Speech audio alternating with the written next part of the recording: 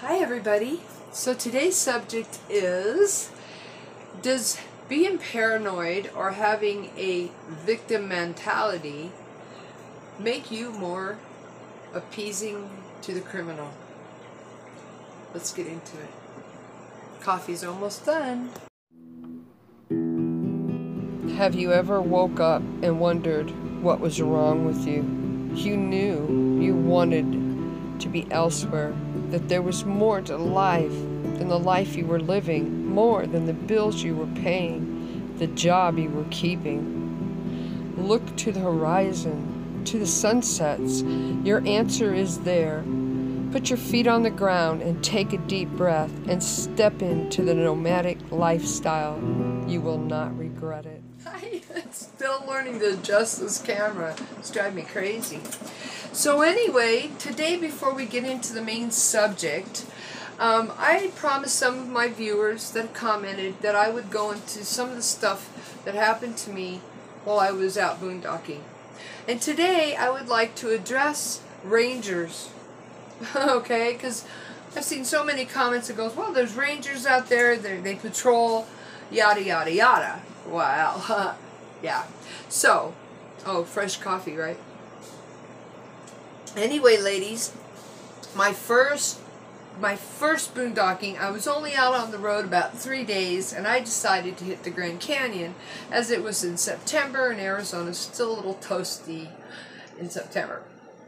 Beautiful, beautiful sight. I got one of the most beautiful campsites, and I'm up there, and I go to call my ex-husband because he made me promise I would check in everywhere I go, to give him my site number and how to find me, my coordinates. And so I did, and I called him before I actually went all the way in. I found my site, turned around to go back, and at that point I got on my phone and I called him and I said, I'm at campground area da da da da da, and I'm at site yada yada yada. And I sent him my coordinates.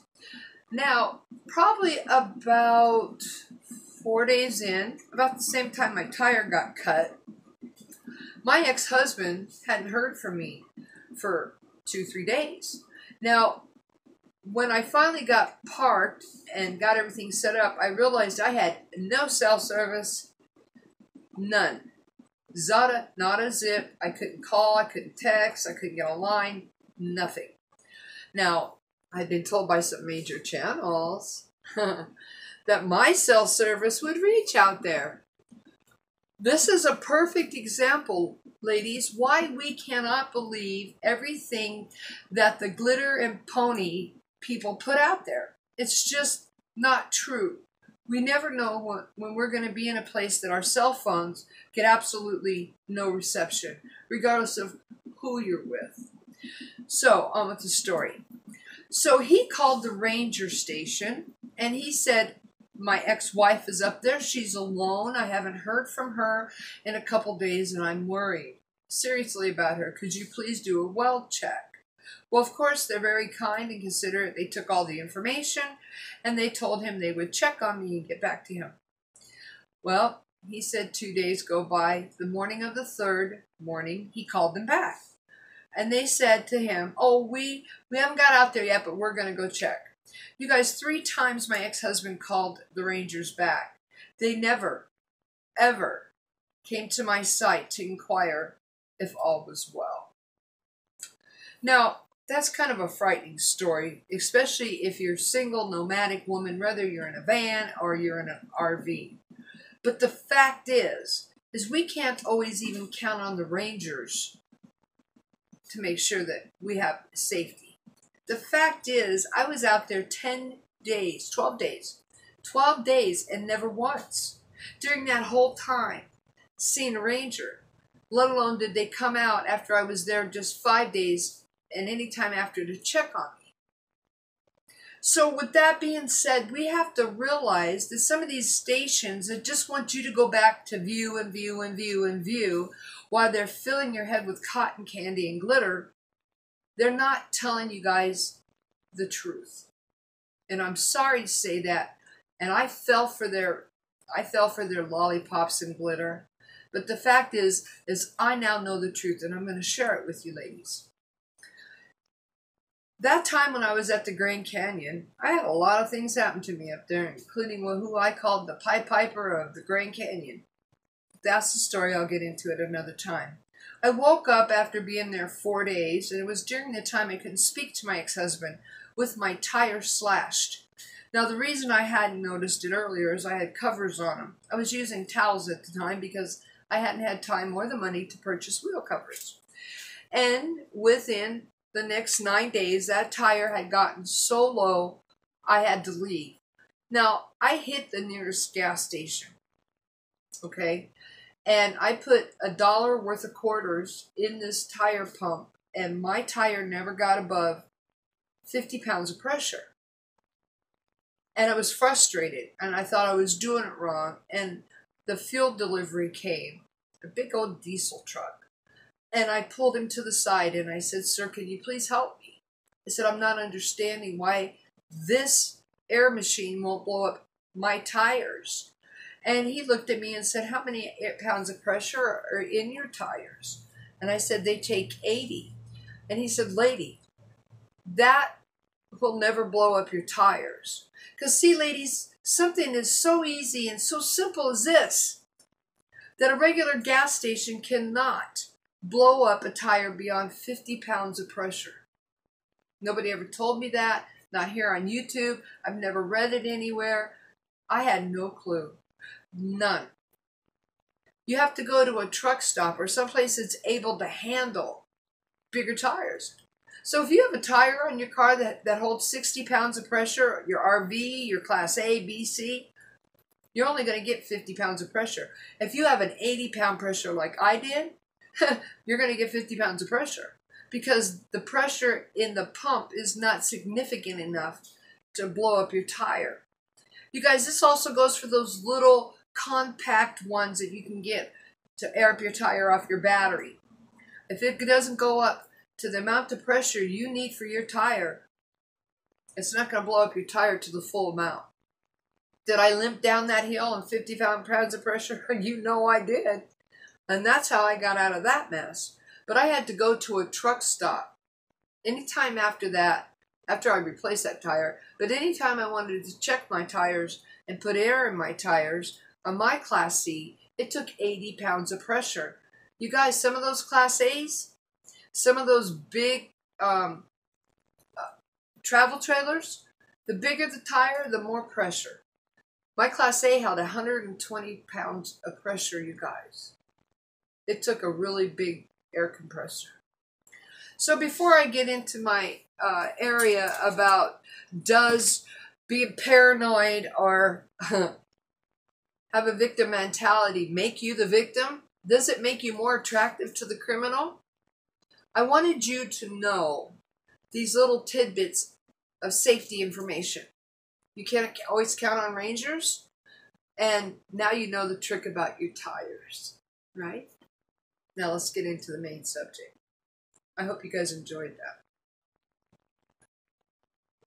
You won't find that information anywhere else here on YouTube, by the way. So anyhow, I have had hundreds and hundreds of comments, and I've had negative comments, and I've had a lot of comments trying to convince you, my viewers, why I am lying and it's safe to go out and boondock. I have been told that I have a victim mentality and that I'm paranoid, and thus I brought it on myself. Now, right? I know. Like being raped is because of the way you dress. So, with that being said, now we look at little children who are abducted. And this is an example. They're abducted, they're raped and molested or whatever. Did they bring themselves into that situation because they had a victim mentality? I've never seen a paranoid child. How about Little House on the Road? Their rig was burnt to the ground. Now, I've watched many of that gentleman's videos, and I see nothing about being paranoid, and I see absolutely nothing about him having a victim mentality. So, when we talk about the true dangers out there. I'm not lying to you. I have no reason to lie, and I'm putting it out there because I've never seen people put this stuff out there. They want your view. They want you going there and living the dream through them, and I get it. I used to. But when it comes to putting somebody's life on the line to put money in your pocket, I call them scumbags. The fact is you are not going to draw a criminal to you with any kind of attitude. You can walk as the biggest, baddest, bitch in the world with guns on your hips. And if there is something about you or something about you that they want, your rig, your photo equipment, your money, they're going to get it. Or they're going to try damn hard to get it. So ladies, don't let anybody convince you that I have a victim mentality or I'm paranoid and thus is why all this stuff happened to me. I am anything but a victim. Anything. Now, did I treat my stalker any different than I did any other stranger that I was boondocking with? No. As a matter of fact, he was kind of creepy and I was standoffish. Did I encourage him in any way? Oh, hell no. Did I let that man in my rig? No. Never let anybody in your rig. Ever. Ever, ever, ever. For many reasons. And we'll go into that if I got a minute left. But you never let anybody in your rig. Did I give him trust when he shouldn't have had it? No. No. As a matter of fact, this guy knew I had guns because I had gone out shooting with one of my neighbors that day. This man knew that I had bear mace because when I went out walking, I carried it on my hip. This man knew I had a knife because, again, when I went out walking, I had my knife on me, as well as a weapon in a concealed holster. Now, did I come off as a victim? No. Did I have a victim mentality? No. Am I paranoid? Just because I carry a weapon, just because you carry a weapon, be it a club, bear mace, gun, knife, does not make you paranoid. It makes you prepared. And that's what all my videos are about, you guys. Being prepared. Because that's knowledge. That's absolute knowledge. Just like don't count on the Rangers. And you can't air up your tire at a regular gas station. Those are knowledges I never had. I never had it until I went out. Absolutely. Now, the fact that I wouldn't let anybody in my rig, that was just common sense to me. That was just absolutely common sense to me. The fact that I had a big dog, you know what, guys? I loved that dog. She was the biggest sweetheart in the world. And no, she didn't bark, she didn't growl, she didn't bite nobody. But the fact is even with the dog, it didn't deter the stalker. I didn't have problems with just the stalker. I had 5 other men that every time I walked out on my rig, if it was to gas up my generator, check my oil, walk my dog, take out trash, that were around my rig like flies. So ladies, when I say to you, be aware, I'm not kidding. Any one of those 5 guys could have been just as dangerous as the idiot that ended up stalking me, unbeknownst to us. See, I talked to the guy, the sergeant who's ahead of my stalker case, and I asked him, I said, is there any way the normal human being can tell if somebody is off in the head? If they're a stalker, a raper, a murderer, a robber, an arsonist? And he said, no. The reason that it's so hard to solve crimes is because the criminally insane blend in so well with society. How do you guys think that mass murderers can go years without being caught? How come you think there's so many cold case files or Jane Doe, John Doe cases of people that's never even been identified, let alone their murderer found? I'm not trying to scare you, but I'm telling you, Straight out, no matter what these mega channels say, because I'm not monetized at this time. There are dangers out there, you guys. There are serious dangers. And my videos, I'm going to make a series of them, are going to teach you ways not only that I get out of it, but how I avoided it. There's some scary stuff up there. Some scary stuff. And I don't think that there's a woman out there who has the mentality of a victim. I don't know a woman out there that walks around paranoid. I'll tell you what, once you've had a baby, it takes all the sissy out of any woman I've ever met. Just saying. So ladies, we know that we're strong in spirit and strong in mind. Let's be strong in knowledge. Don't fall for these super channels that want you to gang up in a bunch of group of women to go learn to be nomadic.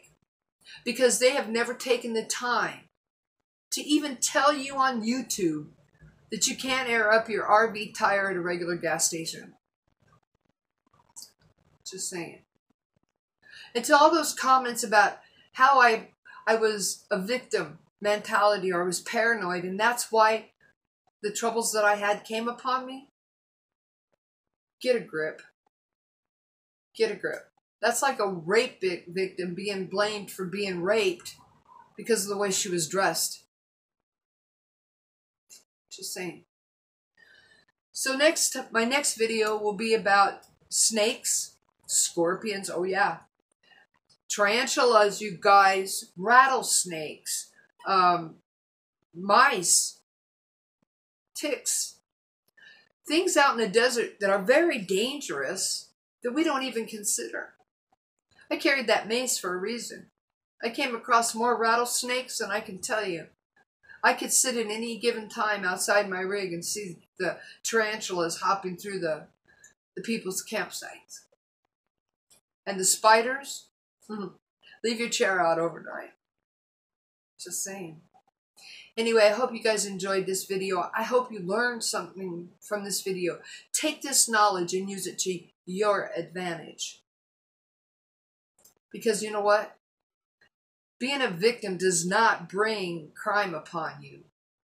Having a victim mentality or paranoid mentality doesn't make you a victim at all. What you own, what you have, makes you a victim to a really sick mind. And also, I want to address the comments from people, women and men. I've been out 5 years, 10 years, 20 years. You guys don't fall for it. Because they've had some kind of issue somewhere down the line, and they're part of these super stations that want to keep you in la-la land, handing out your views and your money to fund their permanent vacations.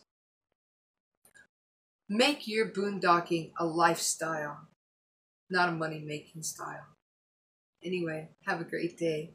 I'll see you next time. Remember to love yourself. We got to love ourselves, you know what I mean?